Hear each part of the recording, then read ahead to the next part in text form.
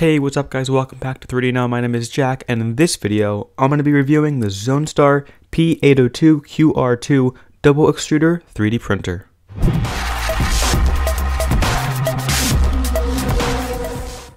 So hopping right into the video, I'm going to give a big shout out and thanks to gearbest.com for sending me this printer for review. And if you want to purchase this printer, I'll put a link down below to GearBest where you can buy this printer.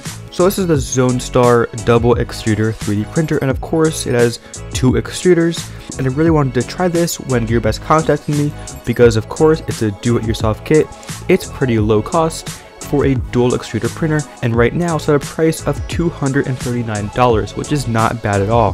So when GearBest sent this to me, it shipped extremely fast, and it was packed nicely in a foam box. All the electronics were sealed in anti-static bags, and nothing was broken or misplaced in shipments. Inside the box were all the parts needed to start printing, except for a spool of filament, or two spools because it has two extruders, but all the tools were included. There were zip ties, rubber bands, anything you would need to get this printer built, and started printing. This printer was super easy to assemble. They had YouTube videos, and they had separate videos for wiring and building, and for me it took about 4 hours until it was fully assembled and printing.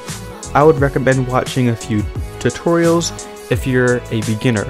This printer is going to be a little bit hard for a true beginner, so I would watch some videos on YouTube or look at some diagrams or go on their GearBest page to just get to know the printer and all the tips and tricks on how to put this thing together perfectly.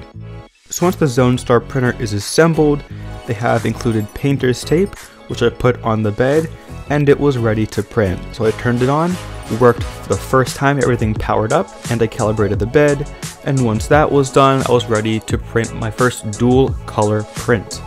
So I popped an SD card with a slice file from Cura and started printing. But there was one problem with the G-code file.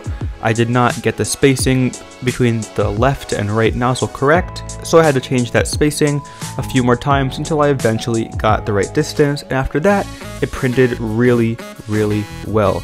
There were a few problems which I'll get to in a little bit, but for the first print, it turned out pretty decent. So when you're printing with dual extruders or with two colors or two materials, you're going to want either a prime tower or an ooze shield when you switch between the two nozzles. So a prime tower is a box behind the object where it goes and makes a square, a pass around to just prime the next nozzle, make sure that it's ready to print correctly. I tried a prime tower and it worked some of the times, but others it wouldn't stick to the painter's tape bed and it kept falling down, which ruined some of the prints. But after that, I tried an ooze shield on my last print, and that turned out perfectly. So I would definitely recommend using an ooze shield, which is sort of like a prime tower, except for that it makes those nozzle priming layers around the object itself, and it also prints faster. It doesn't have to move to the prime tower in the back of the build plate. So if you have a Zonestar, I would recommend using an ooze shield. Alright, so now that this printer is printing, here is my list of pros about the Zonestar double extruder printer. So what I love, I really like the full metal frame and construction.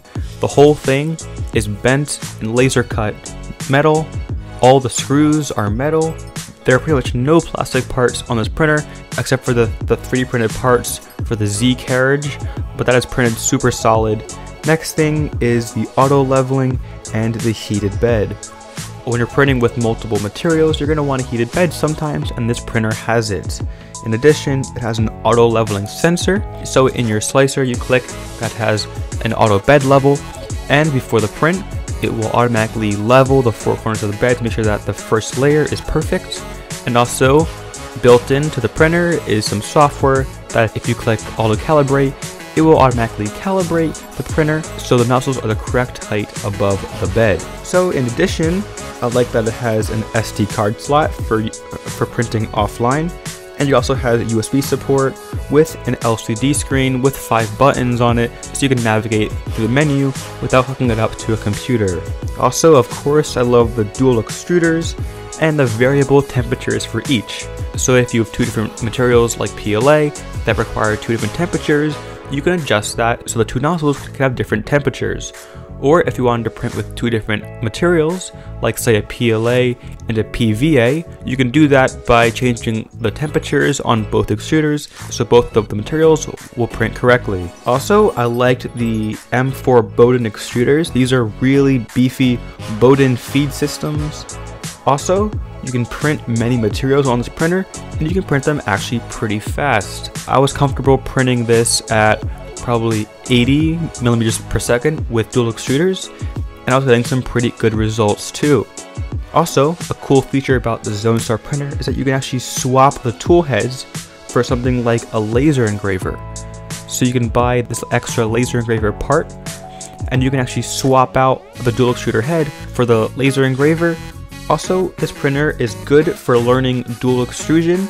If you don't want to hop right into a $1,000 or $2,000 printer for dual extrusion, this is an amazing price for a dual extruder printer, and it works really, really well. So I would recommend this printer if you're looking to get into dual extrusion or trying it out. And like every single printer on the market, 3D printers all have cons. So I'm going to just go over just a few of my negatives about this printer, and actually don't have that many at all. Just a few small things that I would like to see differently is that it takes a little bit to get both of the extruder nozzle heights calibrated. So you have to take off the fan and the steel mount, and you have to adjust both the nozzles individually by hand with an Allen key to be the same exact height. Mine was pretty close in shipment, but I had to adjust them after a few prints to get both nozzles to be the same height, because as you can see in one of my prints, one of the nozzles was lower than the other, and when it went back to use the prime tower, it actually hit the print and knocked it off the bed while printing, which you don't want. Also, wiring this printer might take a little while because the wiring video isn't the most detailed, but if you have some experience with 3D printing, you can definitely get through it. They included some wire wraps and zip ties in the box too, which helped with wire management. And finally, with dual extrusion, it's hard to calibrate in your slicer the distance between the left and right nozzle perfectly. It might take a few tries, but this comes with using a dual extrusion printer. So wrapping this video up, this printer is fantastic for getting into dual extrusion 3D printing, and it has a very sturdy design with an extremely affordable price. For right now, it is $239 on GearBest, which is amazing for a dual extrusion printer with heated bed, metal frame. And if you want to buy one of these Zonestar printers, I will put a link down below for GearBest, and you can purchase them there. And again, I want to give a huge thanks and shout out to gearbest.com for sending me this printer for review. And please go to the website for any 3D printing needs, filament, 3D printers, any 3D printing accessories, or any electronics. GearBest has them all. I'll put a link down below again to get this printer. So thanks for watching, guys. I hope you like this video. If you do, please give it a thumbs up. Subscribe for more 3D printer videos like this. Comment down below if you have any questions. I'll make sure to answer every single one of them. And I'll see you guys in the next video.